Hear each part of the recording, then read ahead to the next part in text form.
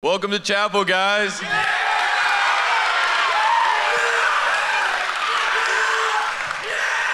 Before we start anything, can I have Dr. Wilbur come down here?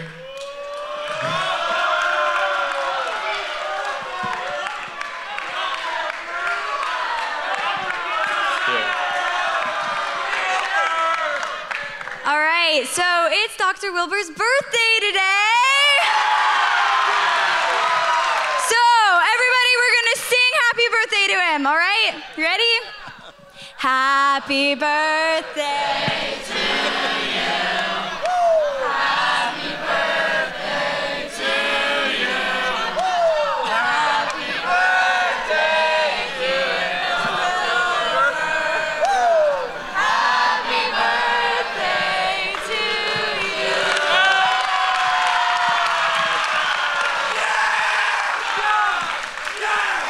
All right, so today we'll have Mr. Smith speaking on our series Spitting Fire that Paul and Ava left off on last week. He's going to be speaking about the power of our words. And before we get into that, though, we'll have a time of worship. So can you please stand, throw your arms around each other where you are, and then we'll pray.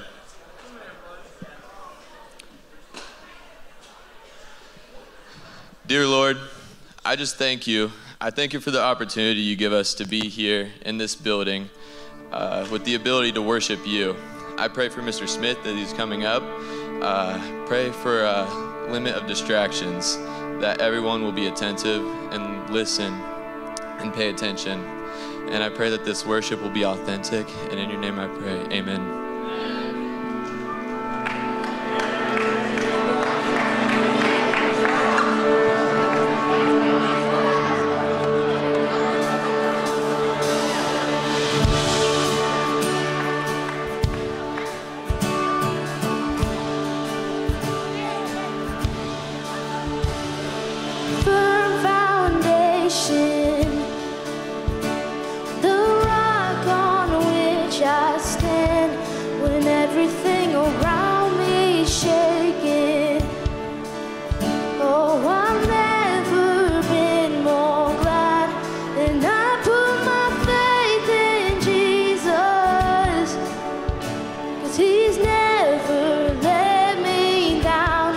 Faithful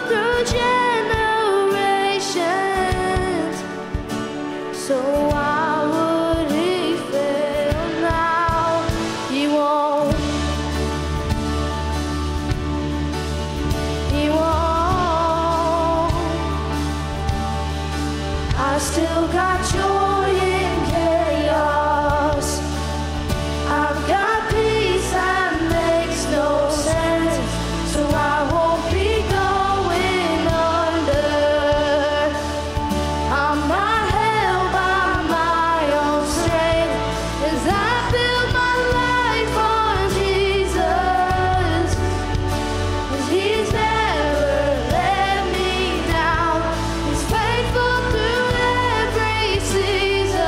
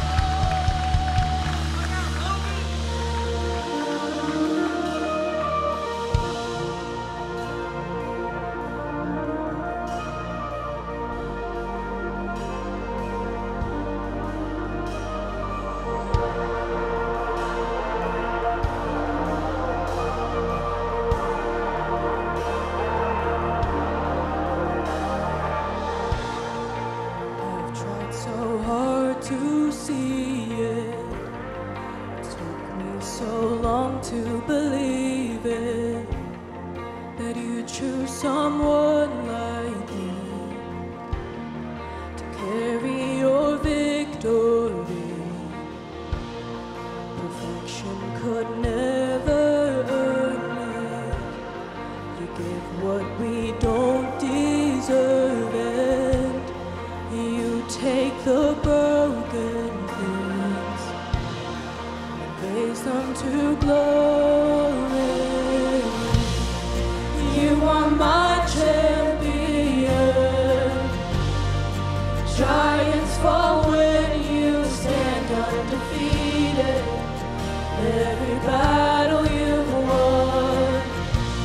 I am who you say I am.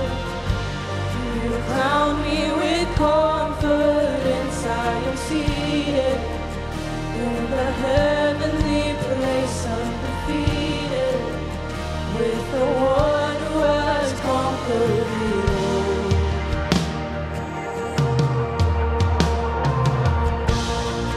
Now I can finally see it, teaching me how to receive it.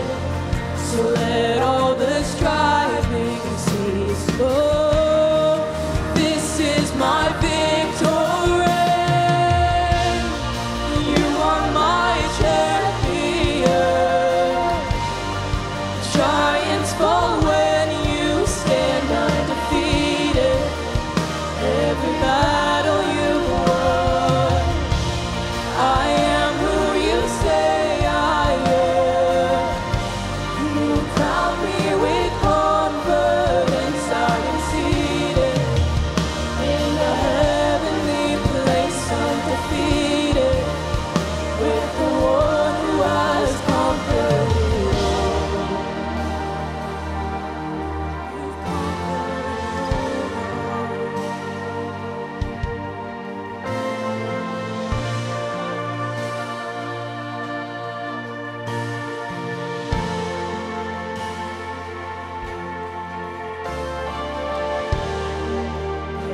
I lift my voice and shout, every wall comes crashing down.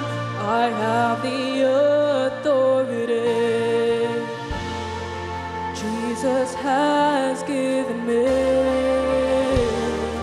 When I open up my mouth, miracles start breaking out.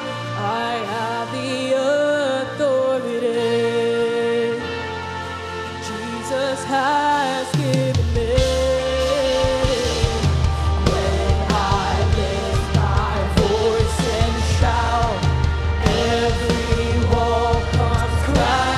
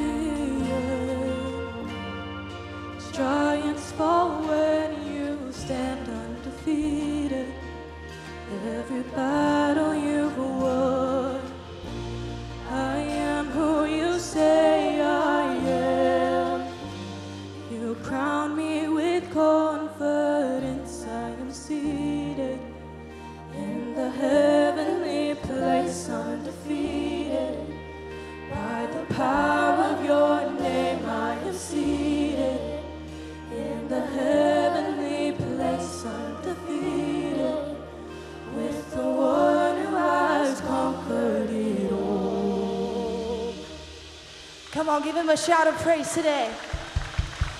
Giants fall because he stands undefeated. Giants fall, anxiety falls, depression falls. Things that you're going through in your family falls because he stands on the throne today. He's risen and he's alive. Come on, give the Lord a shout of praise today because he's worthy of our praise. He's so good to us. He's so good to us. Thank you, Lord. We praise you today.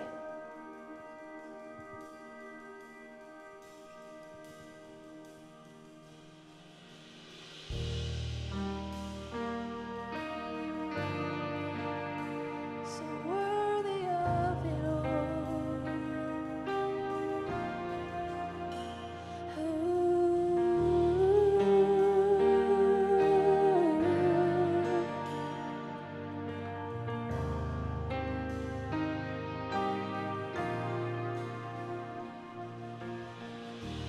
I call you faithful for the promises you've kept, every need that you have made.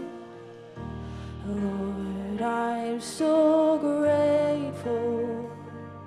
You were with me every step, and I will not forget. When I think of how you blessed me, how your hand has never let me go, never let me go.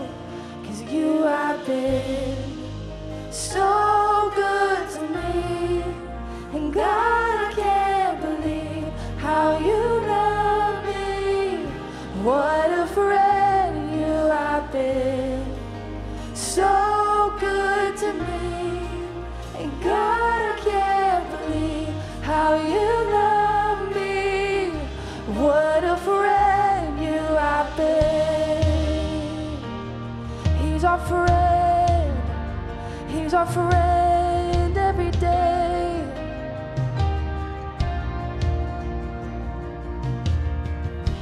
And I call you Savior, for the blood that washed me clean, for the wrongs that you've redeemed.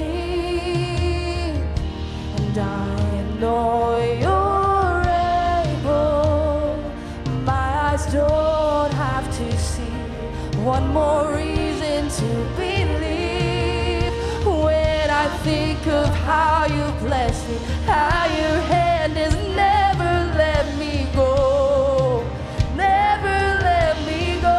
We say you have been so good to me. God, I can't believe how you love me. What a friend you have been, so good to me. Oh God, I can't believe how you love me. What a friend you have been. What a friend you've always been, Jesus. Yes. What a friend I have in Jesus.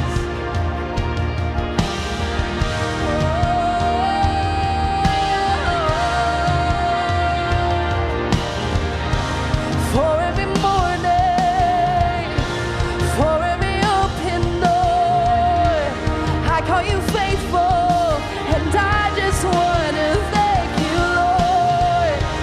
For every mountain, for every time you brought me through, I call you faithful, and I just want to thank you, Lord. We say, for your forgiveness, for you have never turned away. I call you faithful, and I just want to thank you, Lord, for your salvation. You paid the price I couldn't pay. I call you faithful, and I just want to thank you, Lord. Oh,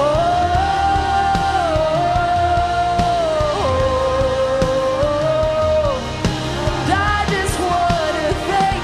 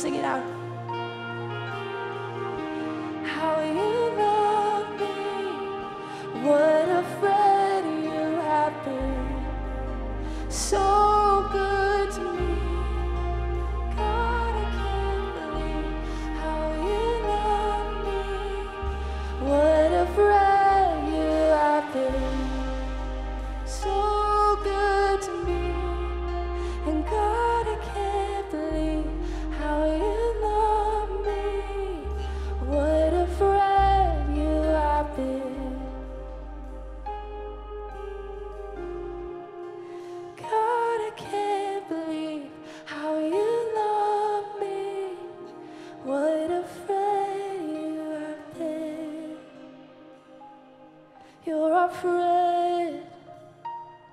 You're a friend, Jesus. Not someone we don't know, our friend. Our friend. We trust you, Jesus. God, we thank you that you are our friend. You aren't just someone who's big and powerful and up in the sky that we can't contain, but that you're our friend. We have a friend in you. Through any mistake that we make, through any mistakes that we have made, for whatever thoughts go through our brain, you are our friend. And we're so grateful for that. We thank you, God. We praise you. A God that never leaves us, a God that always loves us. His love never fails. We put our full faith and our full trust in you today, God. Be with us today. We give you all the praise and all the glory. And in your name we pray, amen. Amen. Well, you guys can go ahead and take your seats.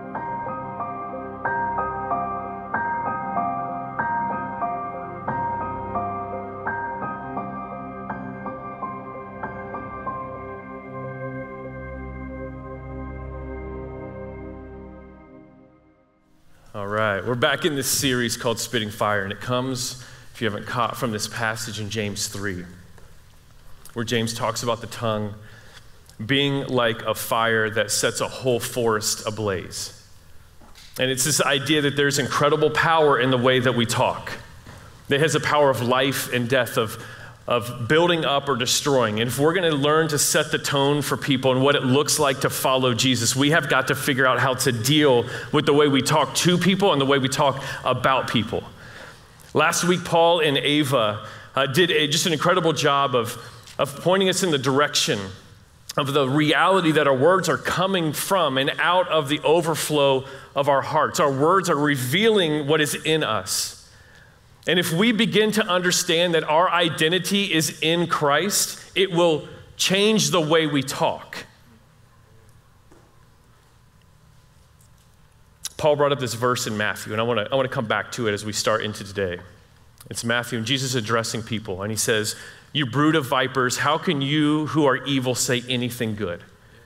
For the mouth speaks what the heart is full of. A good man brings good things out of the good stored up in him, and an evil man brings evil things out of the evil stored up in him."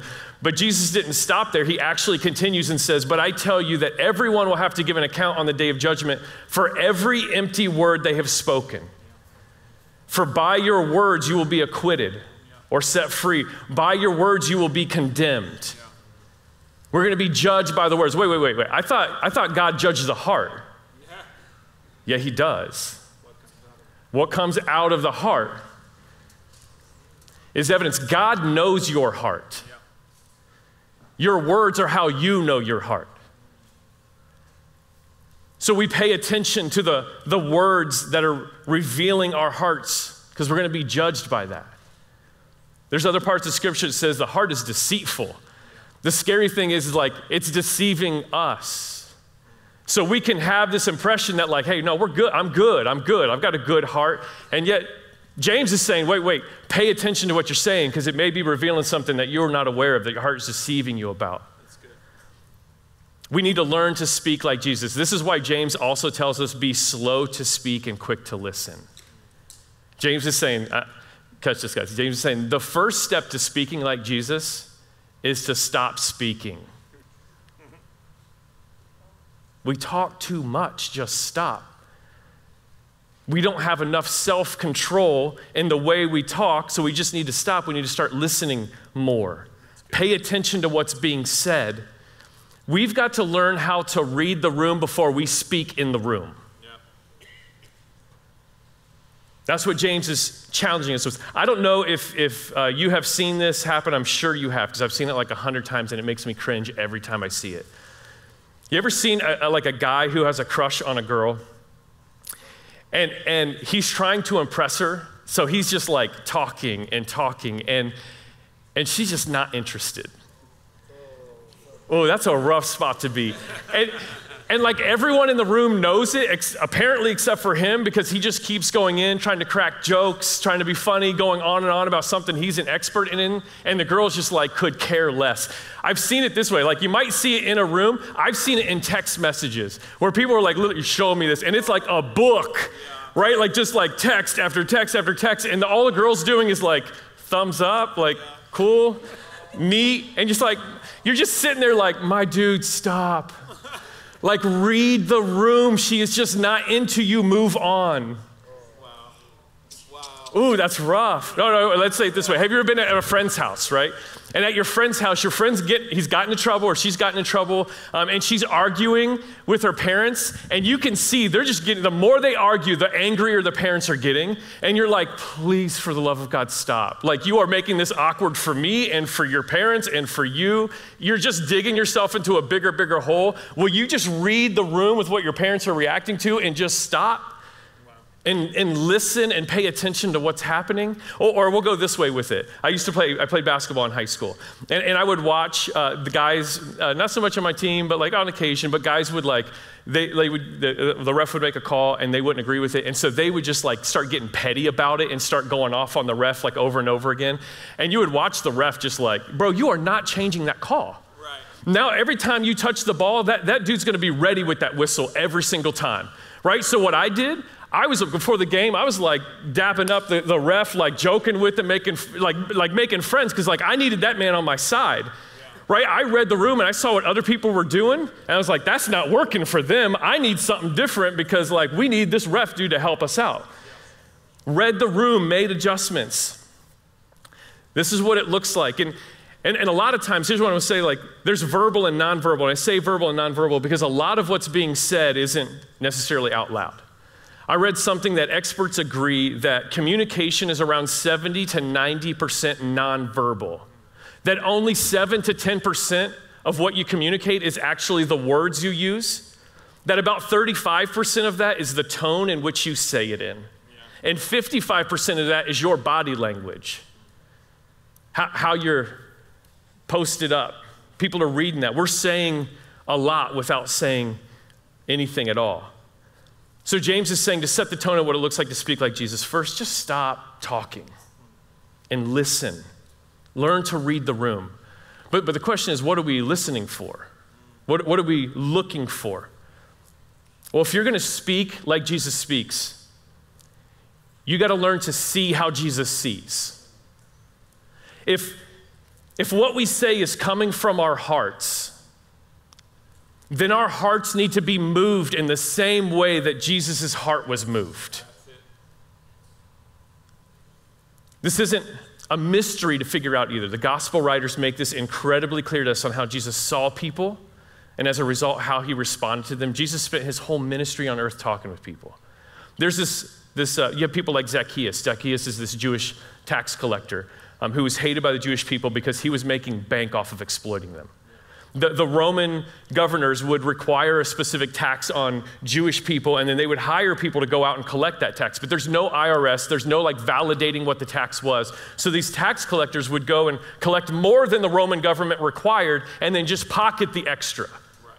Now that's fine if you're a Roman citizen doing that to Jewish people, that's expected. Your nation is oppressing ours. Right. But when you're a Jew and you're doing that to your own people, you gotta watch your back when you go in the streets. And so you have this moment, and Jesus is walking to Jericho, is what it says.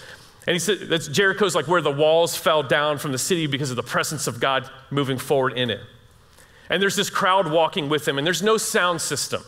There's no speakers and mics, and so people are like pressing in, pushing in to be close to Jesus so that they can see him or hear him speak and watch him heal.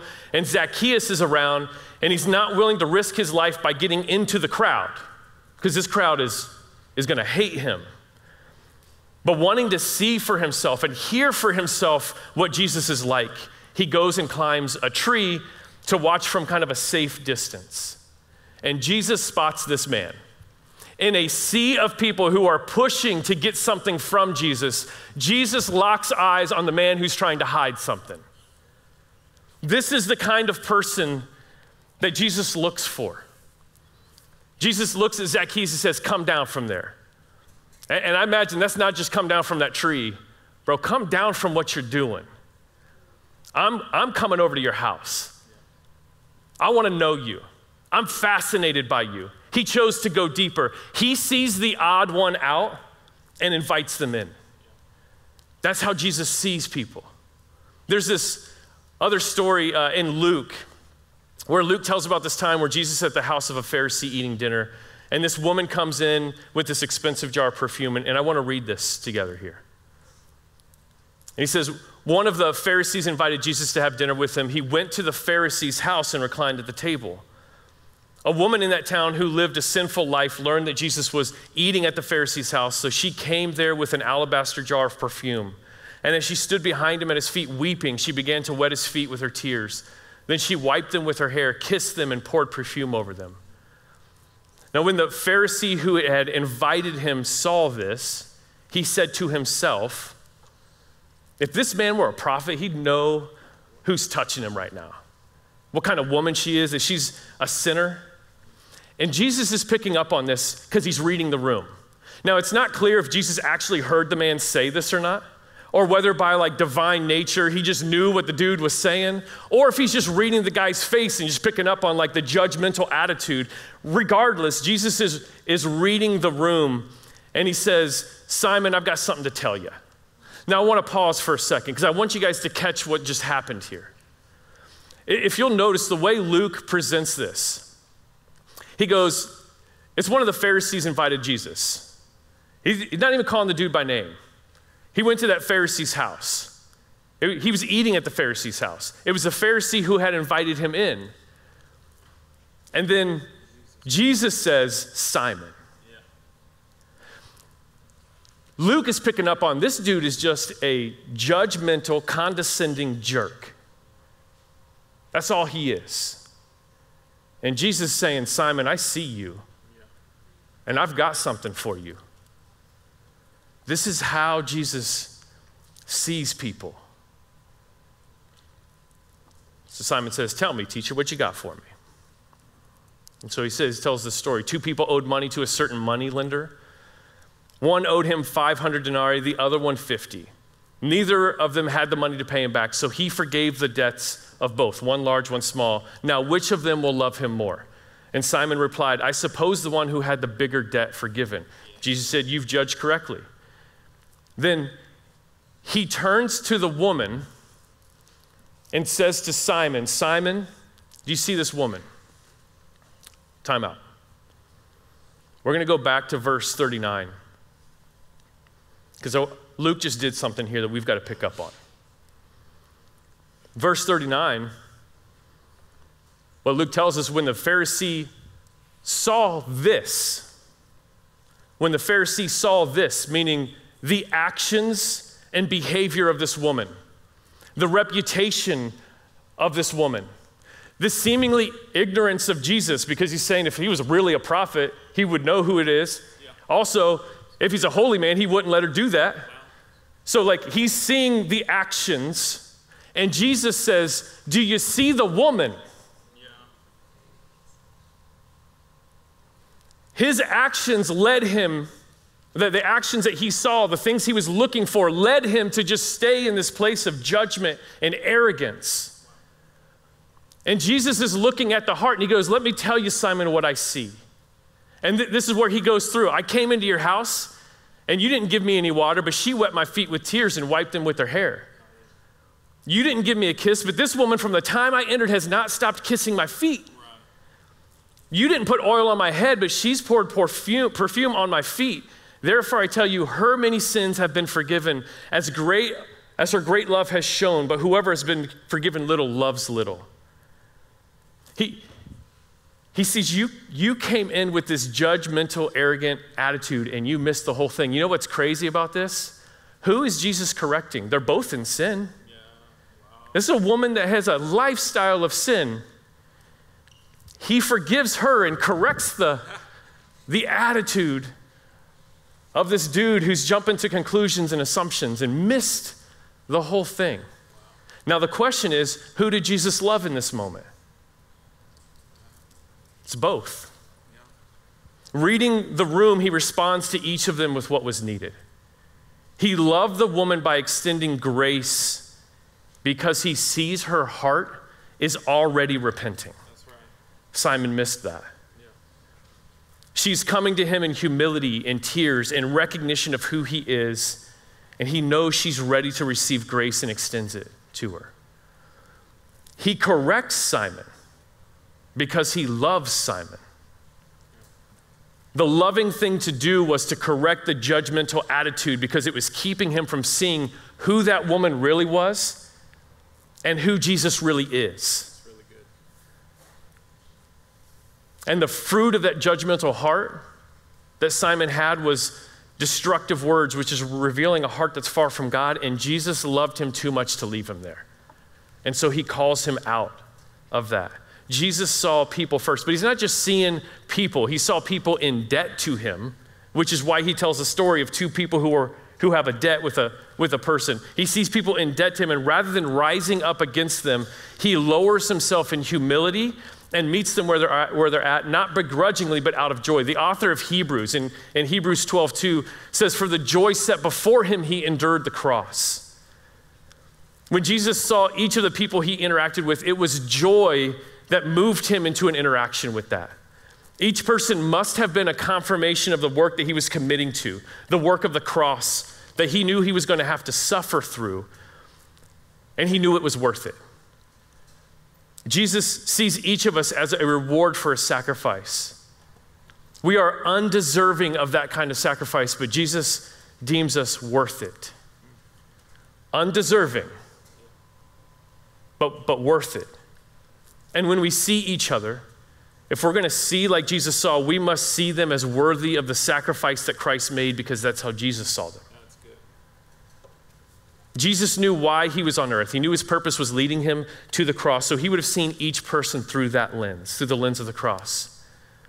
Every person he interacted with would have been a reminder of the suffering that he was going to go through. And his response to that was joy. It's worth it. Now, we love to hear that idea when we think about ourselves. We love to hear that idea when we talk about our identity in Christ. Yeah. But here's the problem, we stop there. Family, this is out of joy, or out of love, but hear me on this.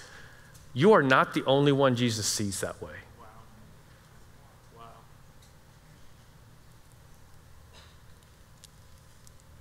That same joy he has for you, he has that same joy for the person you hate.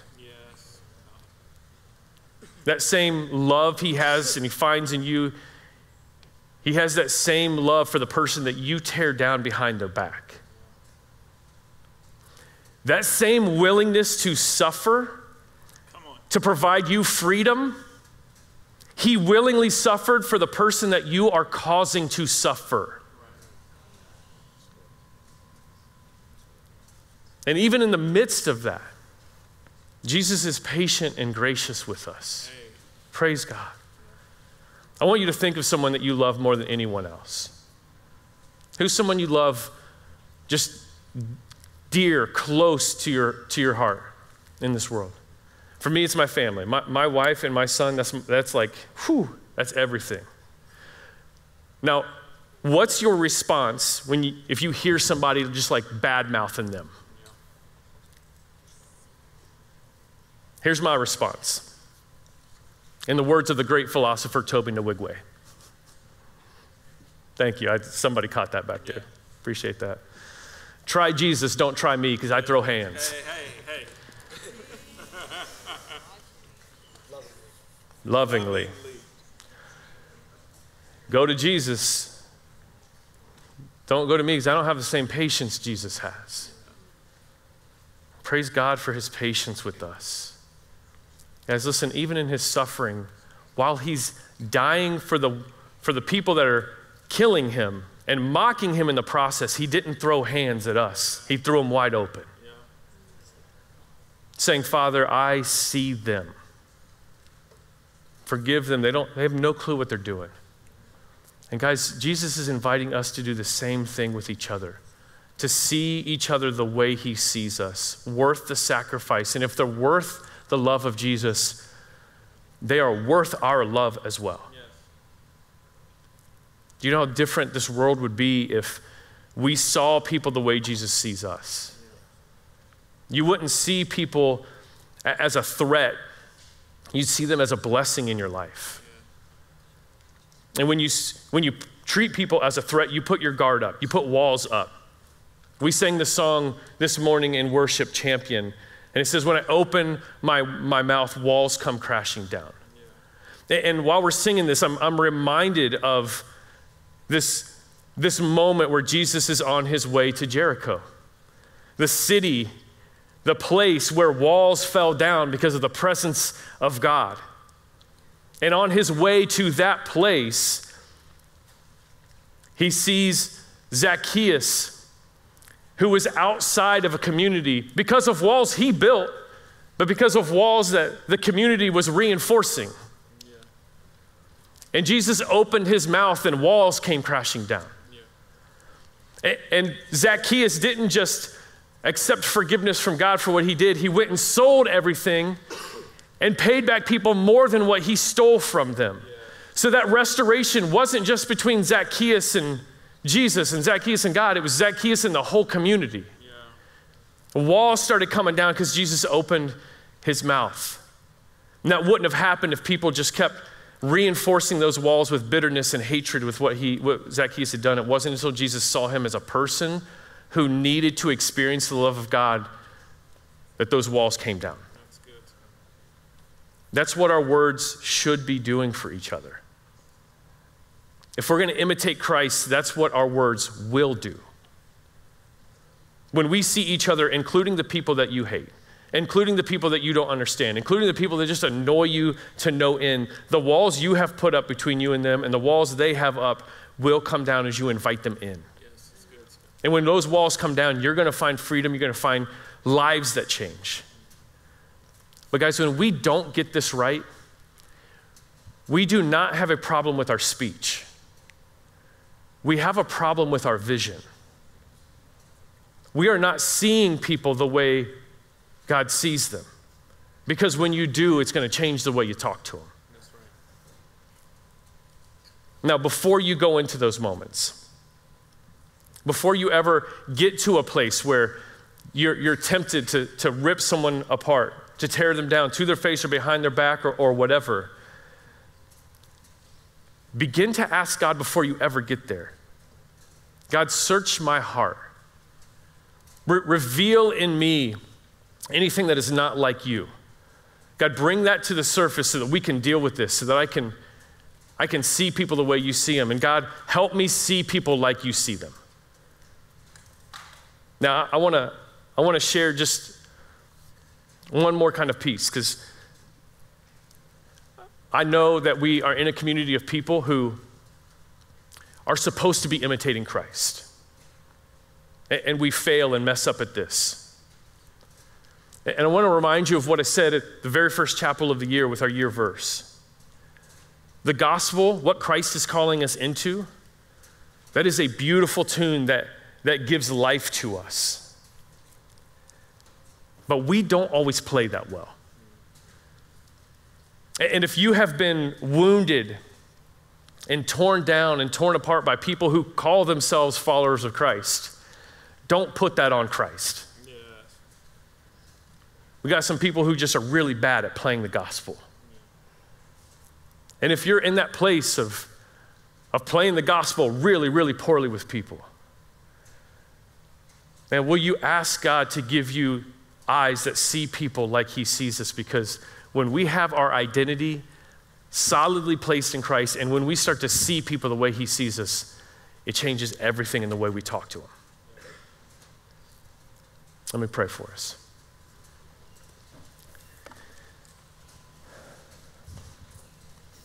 Father, you are so patient with us and gracious with us. God, we are Simon. God, we are the person who, even while inviting you into our place, look at each other and cast judgment and condemnation and bitterness because we don't see people the way you see them. So God, will you change that in us? God, would we first look to see people as worthy of the sacrifice you made and the love that you have? God, may we not accept that just for ourselves, your love for us, but may that be the overflow of our heart from which we speak. God, we love you, and we need your Spirit to change this in us. In your Son's name we pray. Amen. Amen.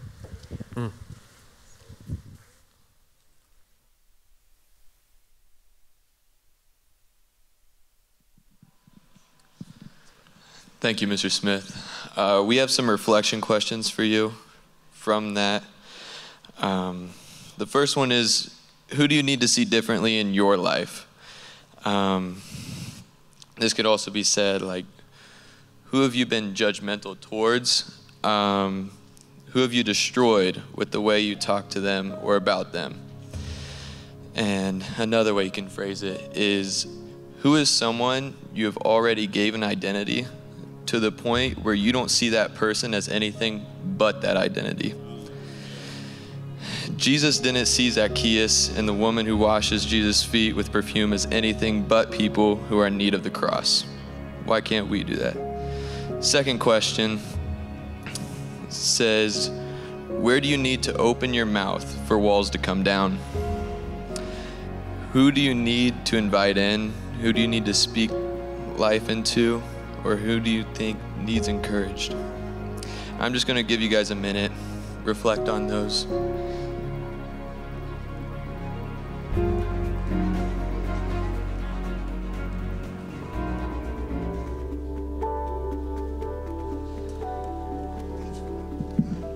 All right, so for me personally, the second question hits me. And, well, they both tie into each other greatly. So I get comfortable in my routine, talking to the same friends, hanging out with the same friends, and not speaking life or encouraging other people who are not yet my friends or just acquaintances. So going forward, I personally am going to try to get out of my comfort zone and try and break that routine so that I can invite others in and speak life or encourage them, which will not only help their growth, but it'll also help mine. Because it causes me to be more bold. So I challenge everyone to be bold. Apply this to your life. Get out of your comfort zone. Ask God to help you see people like he sees us so that you can apply this. On that note, thank you. You're all dismissed.